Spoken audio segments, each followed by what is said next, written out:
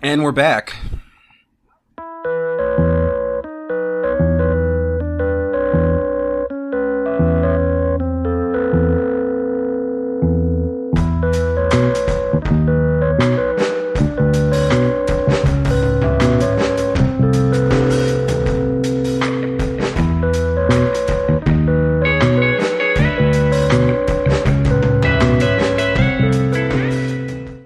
Welcome back to the second episode in a row talking about the Samurai Trilogy. Hold on to your seats. This is Lost in Criterion some more. Just hold on to your seats. As always, I am the Adam Glass. We are here with John Patrick Odawara Dorgan. What? I introduced you. Don't mangle my name. Now I mangled your name. I can't pronounce Patrick Japanese Owatari names. Dorgan. Thank you very much. Owatari, see, Otawari is what I said. I'm a bad Adam person. Racist Glass and John... I think it's Adam the Racist Glass. Listen, okay? When I was best man at your wedding, I was too busy being stared at out of the corner of the pastor's eyes to pay attention to when she said your wife. She had it in for you, Adam. You're the minister at your wedding. I don't know if your mother told her I was a trickster demon or what. She just picked up on it. That infamous fox demon that tricks people. What's the word? What am I thinking of, Pat? What's that one I'm thinking of? The fox one that's like the trickster demon. Yes. You know, I don't know. Adam Glass is its name in Japanese folklore. So that she just the name alone, Adam, probably set her off. Yeah, she's like, wait, what? Well, no. For instance, during the rehearsal, she told me no jokes, and out of nowhere, I don't know. But during the actual ceremony, when I was asked for the ring, I slipped as I was pulling it out of my pocket. I dropped it, so I reached back down in, took an extra second, and she, out of the really seething smile, said, "Not funny." And I said, not joking. Luckily, me and my wife except were that too engrossed in our eternal happiness to notice. Fortunately, she has a lapel mic on, so the entire auditorium you'll be happy to know that we've never ever watched our wedding video. Well, no one ever And our has, musician decided to play whatever the hell he wanted instead of what we asked for.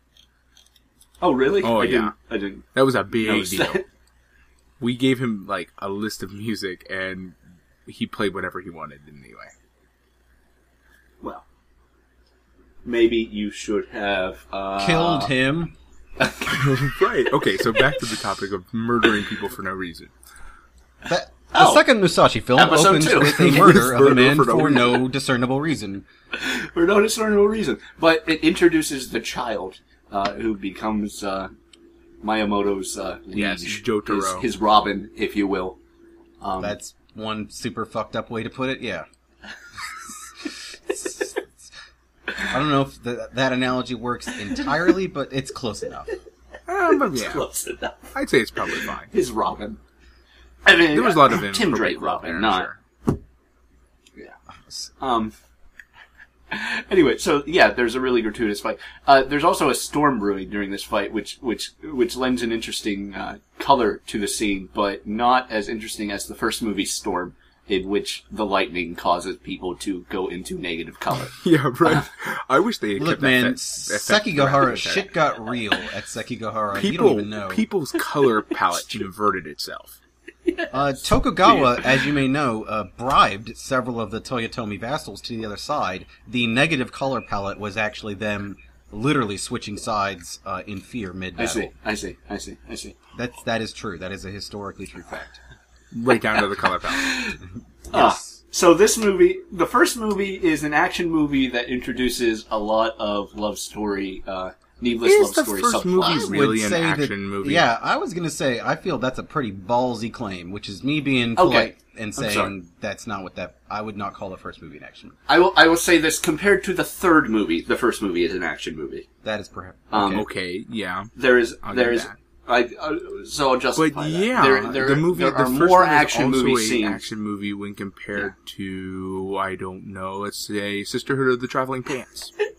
You shut up. The first movie is an action drama. Okay. An action drama, if The you will. second movie The second movie is just a strict action film. That's true. Here's the thing. It's a strict action film with an prolonged dead time in the middle where no action happens. Where nothing happens. Where the only fight... Where it completely abandons its action movie premise and becomes... We're starting... Where we walk up to fights. Like, there's that one scene where he fights the leader of the temple's... or the samurai school's brother, who's just gotten back into town. There's that really long scene of him walking the porch of the building, and we get like a tracking shot. It's beautifully shot. And he goes and he meets the guy, and they talk for a second, and they both draw their swords, and then we cut to the aftermath.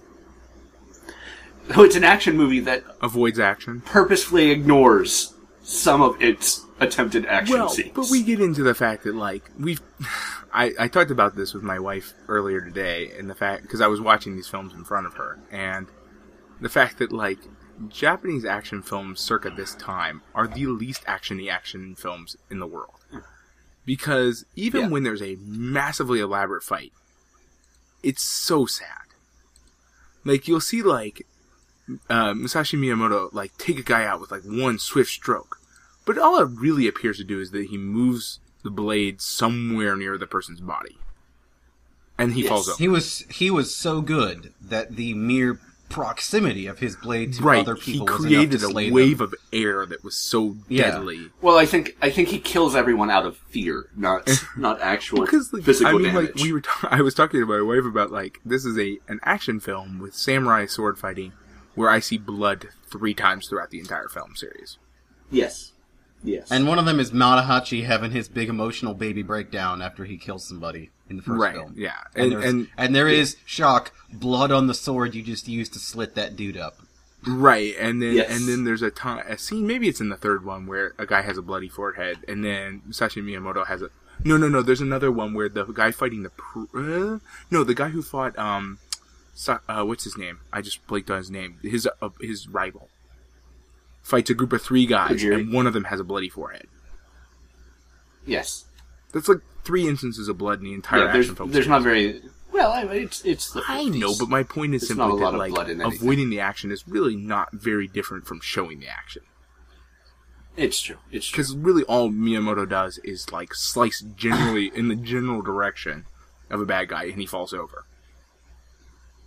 Sword fighting choreography is not what I would say these films should be known for. Oh no, certainly not. And you'll notice they're called the Gone with the Wind of Japanese cinema. Gone with the Wind, also not very well known for its fight scenes. Okay, well there you go. Now that's resolved. Yeah. So number 2, except for that. Film. There's a face slap.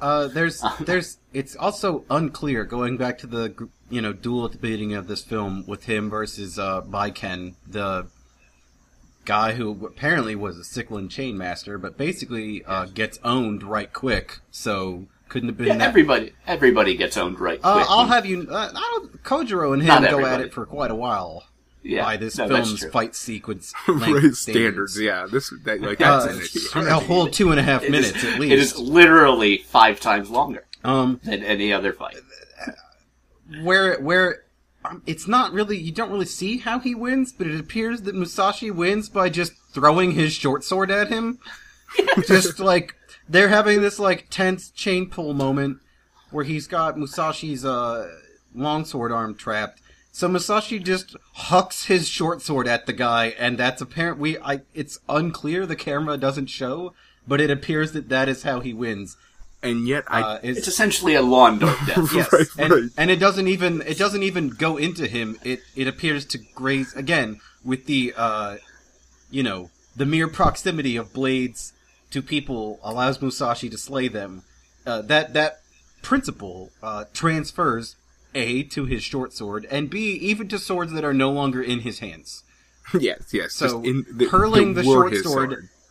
Yeah, it goes near or perhaps grazes this guy, and he is instantly slain.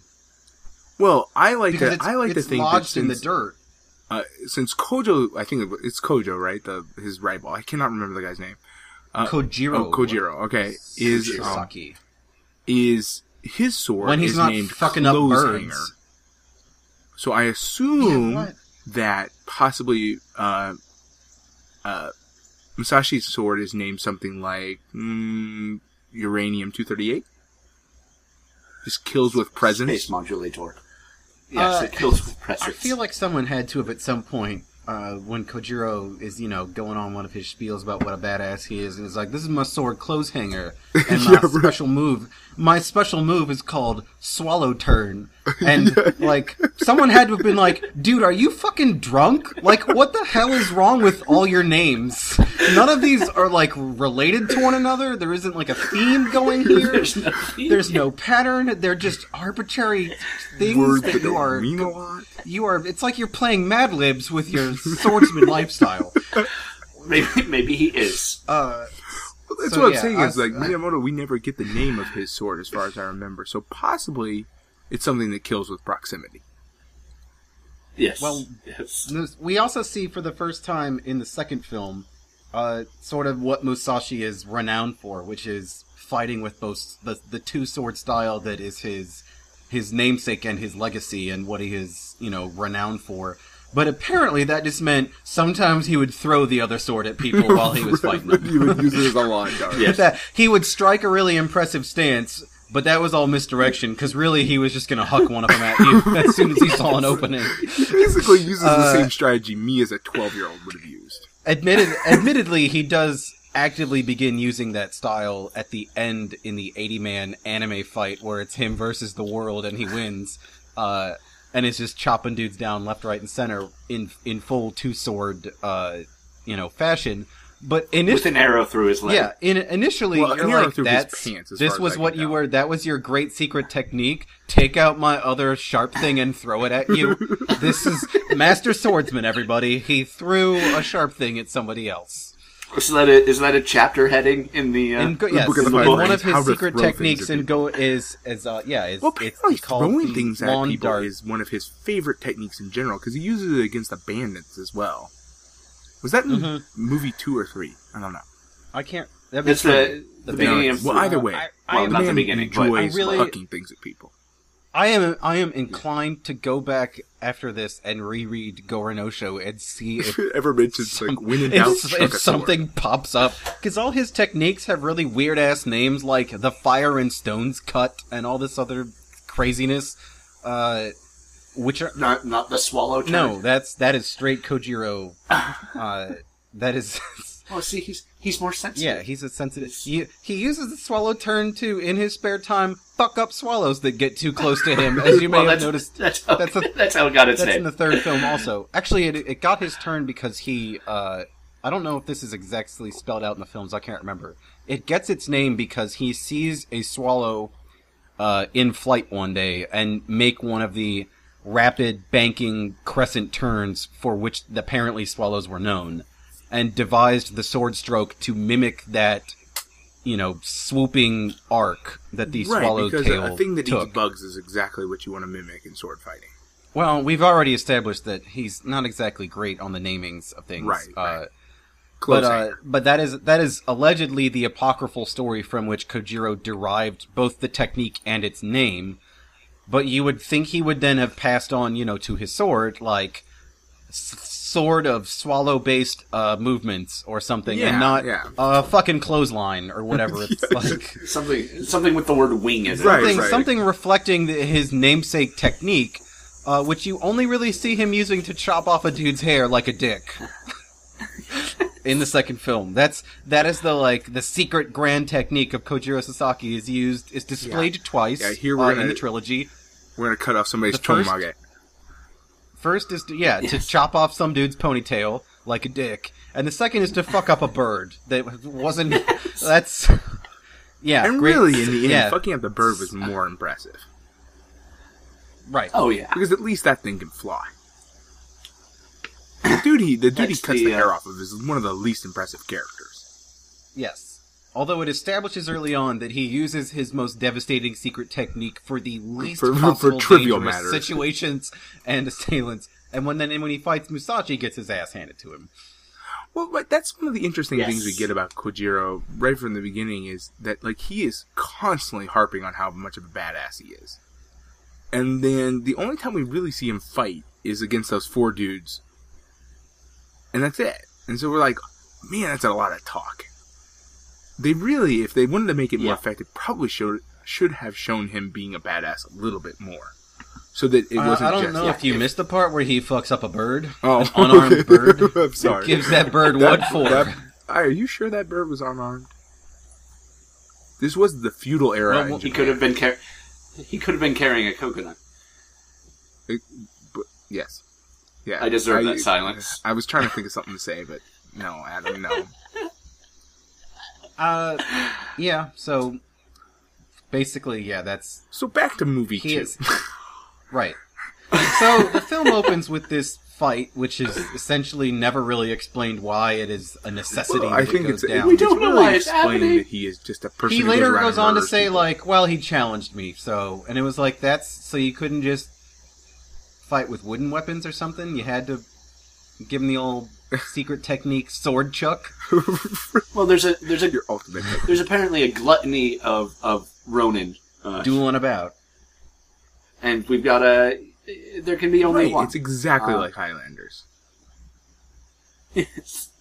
What you didn't see is right after that, he was levitated in the air by lightning that struck down into his sword and gave him all the power of the person he killed. Yes, they cut away for that. They cut that part out. That's also historically accurate.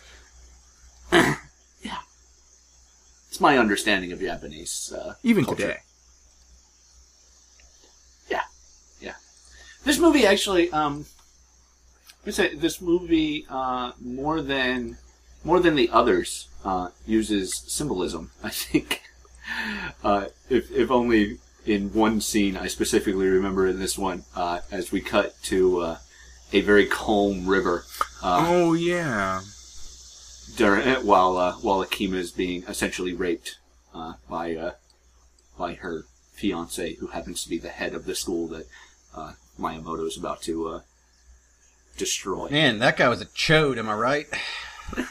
Yeah, You could say that about Yeah, I'm almost so all glad the that characters. And then he totally gets to be allowed to live. So again, continuing Yes. with the Mama Otsugi from Film 1 discussion, the people who have it coming the most Do are not the get what they ones who have walk coming. away. Yeah. Well, and yeah. it also brings up the point that, like, Adam's referring to characters who are nothing but basically muddy water in my mind. As something I discussed with my wife before this, man, all the samurai look the same. Well, that's why they have the different colors. Well, I was talking to my wife and I was like, man, this is really hard to follow sometimes. Who the hell am I watching? And she's like, yeah, they all look the same, which I thought was pretty fun. Your wife Yeah, is again, I was going to say, were you like, film. thanks, racist wife? No, it was like, but in all honesty, it did prove to be a problem sometimes. So it was like, especially in like the darker scenes, where like the lighting was a little bit darker. Yeah. I was like, No. who is that? Why don't you go ahead and bring that up with your class the next time? Just Yeah. be like, hey guys, how the fuck do you tell each other apart? Well, if they were all in samurai outfits and had As a chomage on top of gaijin, their head- I'd like to know. Yeah. No, it was a problem mother- in the film, and we've had this problem in a couple other films that we talked about, where I was like, man, all the characters look Gone the with same. the Wind. All white people look the Well, same. I mean, it's true. well, that's the weird thing. It's only the samurai who look the same to me in this film.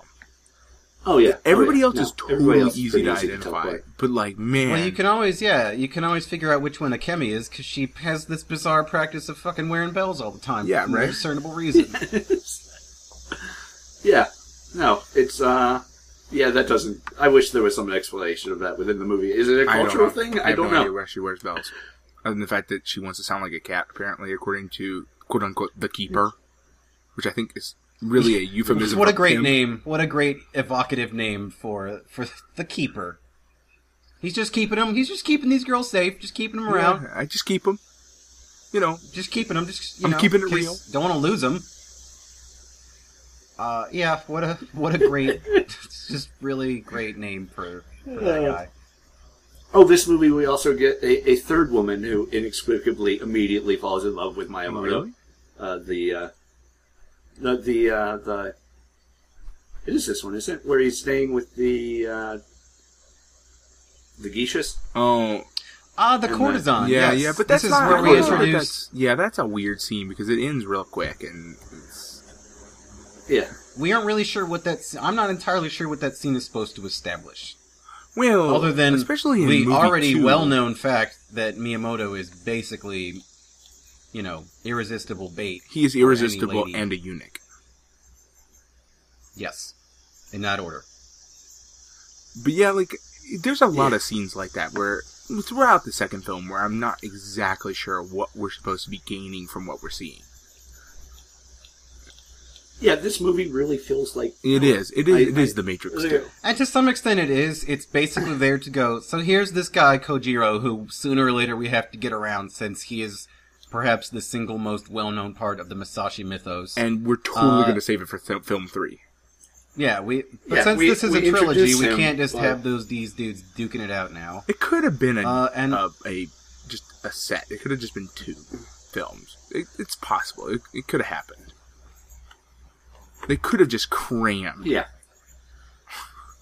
The third film into the second film. It would have felt too rushed, I think, if they tried to. Since the second and the third films are already longer individually than the first movie was.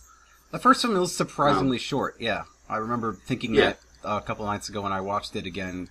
Since I haven't watched these films in probably 6 or 7 years. It's weird though because it's only like a 10-minute difference. Like the first movie's like 90 minutes and the second one's 103. But it feels so much longer because so little happens in the second movie. The second film is... Yeah, that one was the hardest one to watch, for sure, for me, at least. Because, by the time we get to the third film, I am building towards the final duel. But the second film, I'm like, so what are we doing here, guys? We're just sort of hanging out? Well, we're remembering that Akima's kind of a jerk. Otsu is still desperately in love with the person. What did you just call her, Adam? Akembo? What the... Akemi. Akemi. Akemi. I said, I put a long E. Okay? Akemi is what I just said. Well, okay, we've established Adam, E's are just a short E, and I's are a long E in Japanese. Listen, guys. Listen, I speak American. I think it's pronounced American. No argument there. I don't need you guys to... I went to college for English. I'd like to point out that I can't speak we any also other had language. A similar problem every time we watch a French film. Because I can't pronounce French films to save but on your my end, life. you can't pronounce French. Bonjour, I'm better at it's Francois like that bad. Baguette. I usually just make up a fake name for Baguette. Me and Adam may have picked the wrong type of podcast to do. Considering most of the Criterion collection is foreign. So Marty Inagaki, his second film. Marty Inagaki. Called Samurai. It's Samurai 2 Battle at Samurai. I can't even pronounce that one wrong. Ichijai Temple. Itchy not going to work here anymore. So, Riki Tiki Tembo and his buddy... It's getting so confusing. Oh, guys. Okay, I'm bad. No, it's okay. I'm bad at this, alright? Alright, we've established. Well, let's run through the main characters and give you a real quick pronunciation guide. So we have Akemi. Miyamoto Musashi. Yeah. Miyamoto Musashi. We have Akemi and Otsu. Okay. Akemi. And are there any other characters in this film? Kojiro Sasaki. Okay, yeah. Kojiro Sasaki. No, Sasaki. Yes. And then Sasaki. we have Jotaro, his young man. His man. His manservant. His ward. His gentleman's gentleman. His ambiguous manservant. And then the guy who also follows them around, the horse dude who I can't remember his name. I think it's Kuma. It doesn't matter. He gets killed anyway. His name is Kuma. He's in the third movie. Right. Sorry. He's in the third movie. It doesn't matter yet. And I have no idea what the name of the guy at the school was. I cannot remember. The one of the main bad guys of the second film. I can't remember him. The guy who does not get his comeuppance.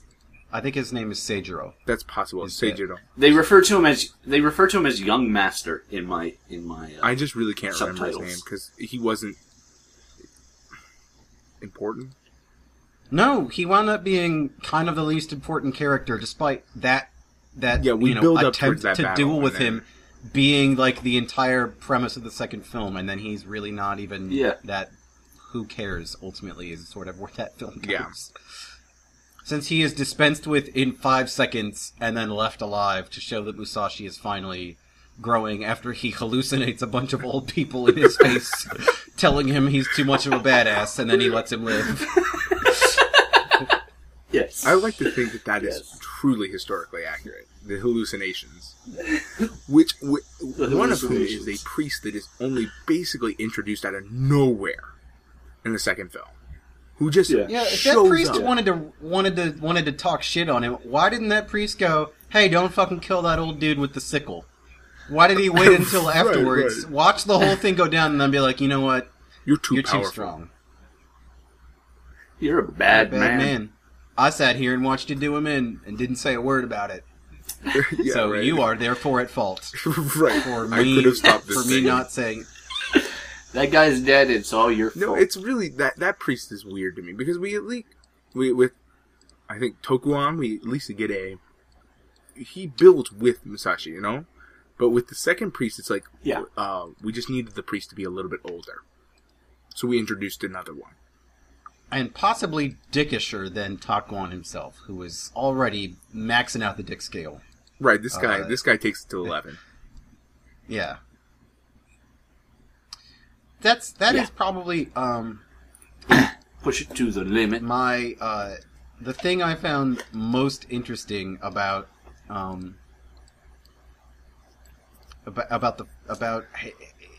second film was that it places such a great emphasis on Takuan from the first film, who is one of the more historically... Well, I don't know if he hung him in a tree for 3 days, but there is certainly a great deal of evidence to show that Takuan's Zen philosophies had a great deal of influence on Musashi, and certainly his writings to him are often cited as evidence of this, and reflected in some of Musashi's later writings.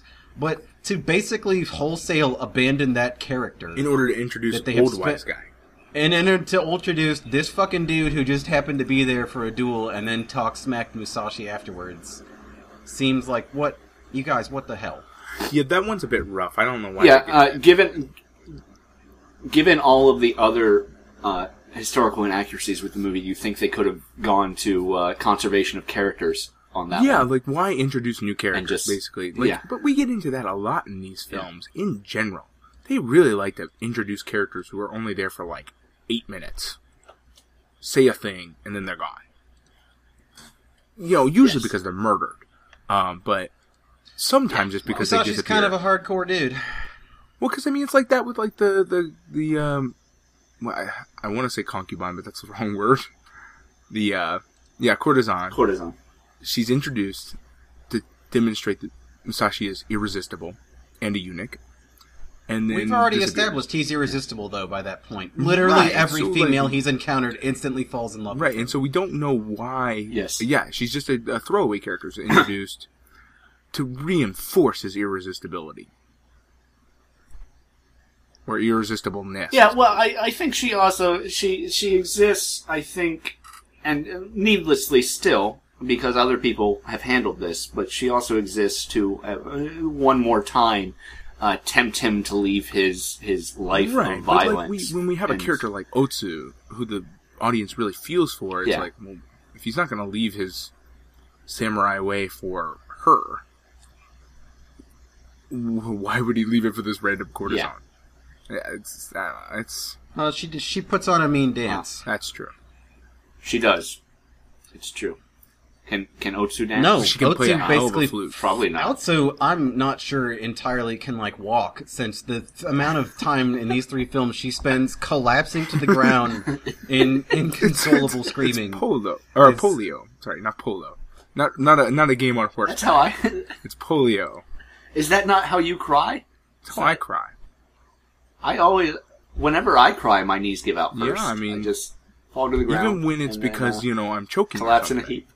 On my own, Yeah. spit or something. I just collapse to the ground and weep openly. While clutching a rock or a stick or a tree. Certainly it gets ridiculous because every time we see her in this movie specifically, that happens. But that's, it's very common shorthand in Japanese cinema. Great despair. Being overcome with emotion, great despair. I think even Musashi does it at one point in this movie. When she spurns him toward the end. Which I'm really still not clear why she does that. Yeah, it's a little unclear, but I think the general idea is that he's doing something kind of wrong. Because she wants kind of a husband. And he has spent a lot of time saying he can't do these things with her. And then out of nowhere, he just jumps her. Yeah. And so, I think it's like, it's a pretty reasonable reaction to, like, what in the holy heck are you doing? Now, why it devolved into him running away neither of them speak the same language? Because, like, they could talk. But no, this is feudal Japan. He's gonna stomp away and go murder someone. Alright? Instead. He's gotta kill a guy. Several. No, it's just like in the Beauty and the Beast we watched.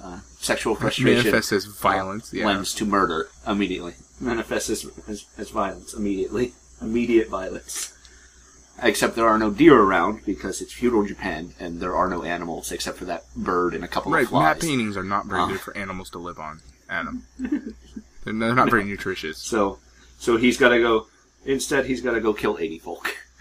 To be fair, they tried to kill him first. That is true. And they continue to try to kill him even after he successfully murdered most of them. I do like one thing about this film. Right? All three of these films. They stick to the 80s cartoon henchman strategy. One at a time. Yeah. Like, it's good to see. That's where the 80s cartoon strategy came from, is samurai films of the 50s. They all dance around him. And one of us will go attack. We'll draw straws, one of us will go attack. Well, there's something about that scene which is, I think, designed to contrast in some parts with the scenes of violence we get from him in the first film. Which is that in the first film, there's an awful lot of him just swinging around, flailing, at everybody, just flailing around at people that are clearly still 4 to 6 feet away from him, and he's just going ape, swinging a thing around. And in this one, it's the usual, it is the he is the what is the cinema shorthand for Japanese master swordsman, which is that he is the consummate counterattacker, and that anytime anybody takes a swing with him, they always miss, or he deflects, and then they die 2 seconds they die later. within one extra stroke. Yeah, which is like the Japanese shorthand for master swordsman, is that they are masters of the parry and counterattack, as opposed to him in the first film, where he is very aggressive, but in a wild and grotesquely inefficient way. And in this scene, where he is, placed in a scene similar to himself in the first film, where he's surrounded on all sides, in this one, he's employing tactics by luring him into the rice paddies. He is, not overextending himself. So I think it's supposed to contrast with I think you're definitely right. But it is still, that notwithstanding, it's still just ridiculous because who would do that? It's still the henchman routine. Yeah, I mean, and you get that even in like modern film when they want to demonstrate this guy's a badass. Watch him take on 80 people, but they never actually take on 80 people. He takes on. No, they take on. Yeah, he takes on one guy 80 times. Basically, well, let's not get carried away here. Well, it's not the same guy, but I mean, you know what I mean. Like it might as well be because it's one dude at a time, and so, it's just a thing. But it's like, wow, it's like watching the Ninja Turtles or something. No, it always happens. It always happens. I mean, in the history, even prior to this, and even in American cinema, it's how hand-to-hand combat. Yeah, there's no rush of guys who just beat the hell out of him. Yeah. Because, like, honestly, like... Because that doesn't play well on screen, either. I mean, that's just a mass of people you can't see what's going on. I just thought it was fascinating to watch in this, because it's like, wow, this is very... Wow, they did it too. Because, in Seven Samurai, we don't quite get that. And that's our other sort of stepping stone towards this film in the Criterion Collection is, Seven Samurai, and you get more of that rush of people effect in Seven Samurai. We're like, the samurai is still there cutting down one guy at a time, because he only has, the one sword. But they're not... Yeah. Because there is less organization to the attackers, it feels more authentic than let's all dance around the good guy and come at him one at a time.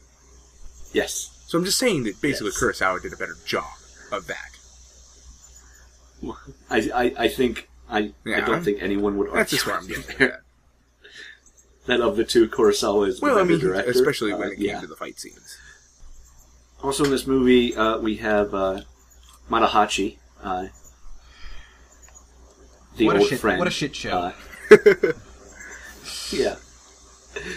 So in the last movie, Manny. Just call him Manny, Adam. You racist animal.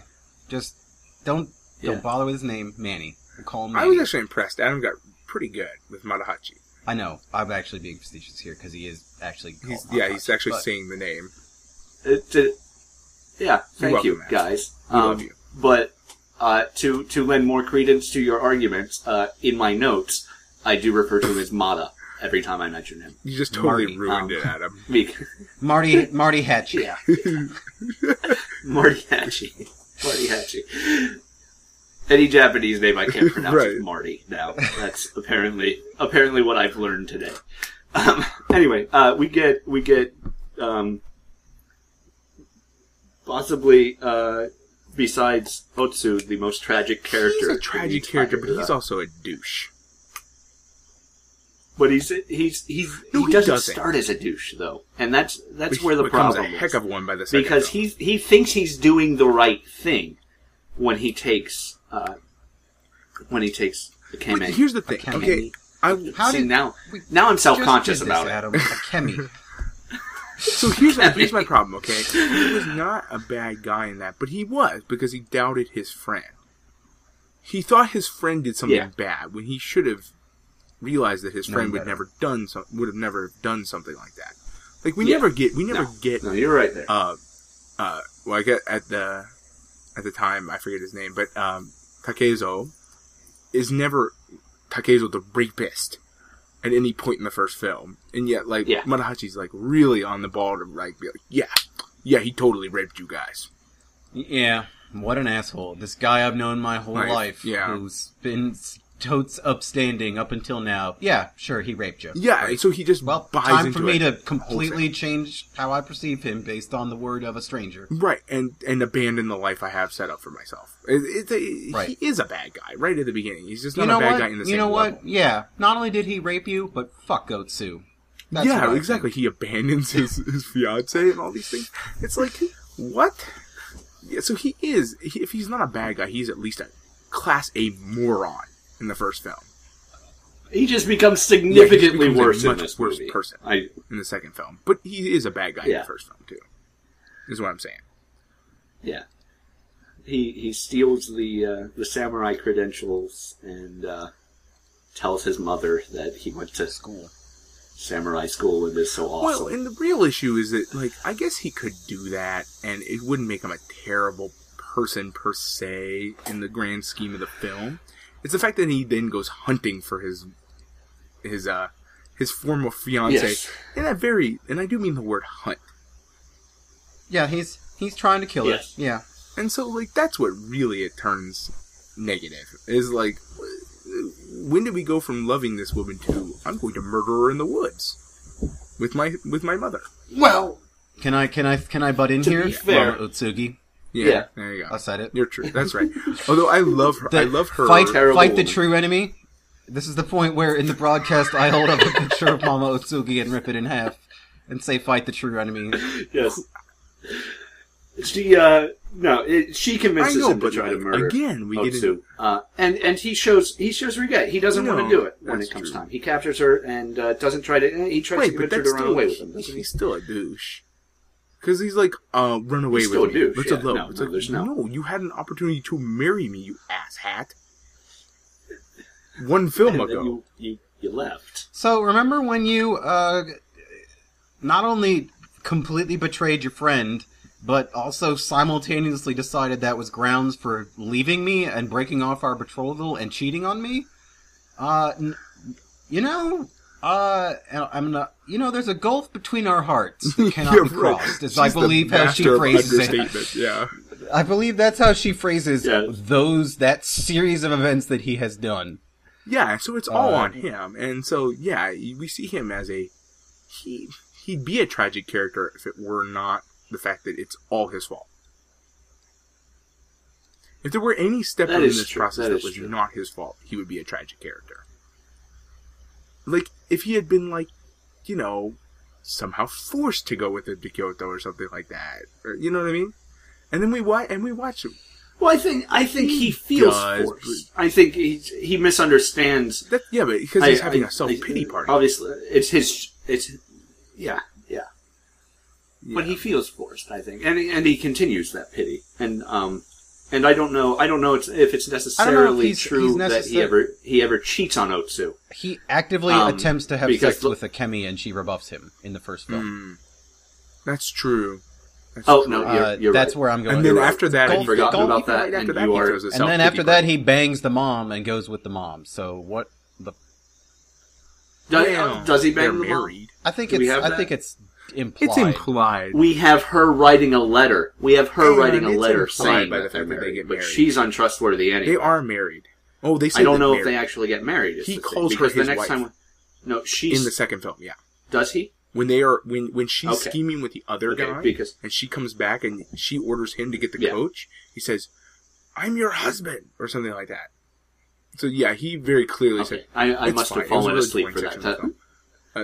All of Oko, I think her name is scheming is basically a snooze fest with Mr. Awesome Mustache. Yeah, is what I refer to him because I never did remember his name.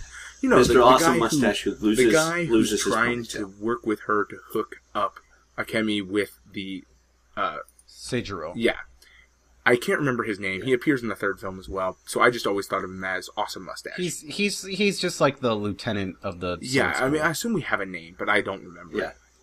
So, this is why I should probably. This is probably why this I guy's should a take notes dick. during That's these his name. Frankly, but. He gets his ponytail cut off, and then he's a bandit. Yeah, I think those are directly related. We have. I think you lose your top knot, and it's over. You're a bandit. It's done. Dunzo. You have no choice. I guess I don't understand Japanese culture like I don't understand Japanese words. You'll just be in the dark for the rest or of it. syllables. I'm a bad person. It's definitely a her entire. Here's my problem. One of my problems with that part of the film. With the mom? With the mom. Okay. Why the fuck do we care anymore at all? Yeah, that's also mom? true. Yeah. No, I never did. Akemi, I can understand us vaguely caring about Akemi in a certain way, sort of as an ongoing, that bizarre love thing that's more or less just her loving him. But why in the fuck do we care about the mother at all? Past her treachery that splits up the two of them at the onset of the first film. Well, here's what I'm going to say though. I think we don't care about the mom, but we need a frame of reference for Matahachi. And we do need Matahachi because we're basically, at that time, although they abandoned this for the third film, following the story of two separate people as one of them evolves in one way and one of them evolves in a radically different way. We watch Musashi become a honorable samurai, and we watch Matahachi become dude who steals samurai credentials and gets threatened in the woods. It provides a sort of a contrast material, basically, for Musashi's story to show this is not the story that everybody in the same situation would go through. Because Matahachi's in a very similar circumstances, at least as far as the film is concerned, at the beginning. They both go out to fight this war, and then they both are on the losing side, and we watch Musashi do these, try to come back to his village, go through all these trials and tribulations, and eventually become the peaceful master of the sword that he becomes. Whereas we watch Matahachi turn into a sniveling coward hiding in the woods as he tries to kill his girlfriend. I don't know if it's 100% necessary, but I think it's what they go for. What I forget. What is his ultimate fate other than Kojiro he just gets scared confronting away, him? as far as I can tell. That's it. He runs away peeing his pants, as far as I can tell. Chase him off. Because, like, Kojiro doesn't even, like, kill him, as far as we know. No, it just appears to spook him. Yeah. Although, we can assume that Matahachi died of a heart attack, much like a cornered rabbit would have. It's sort of... Again, I don't know why we care about Ogo and Matahachi's storylines at that point. I understand that they're trying to show that, one man evolves and another man degenerates, but why do we care about what happens to Matahachi anyway?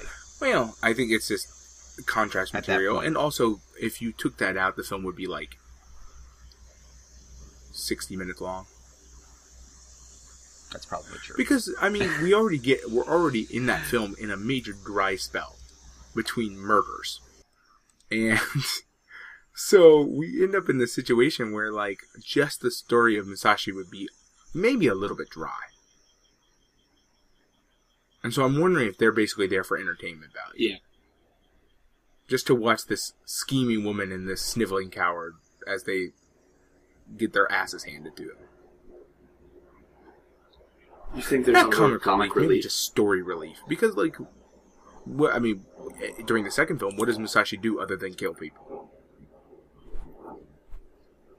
It's true. We need a story. We need some semblance of a and they plot. are the story, as sad as that is.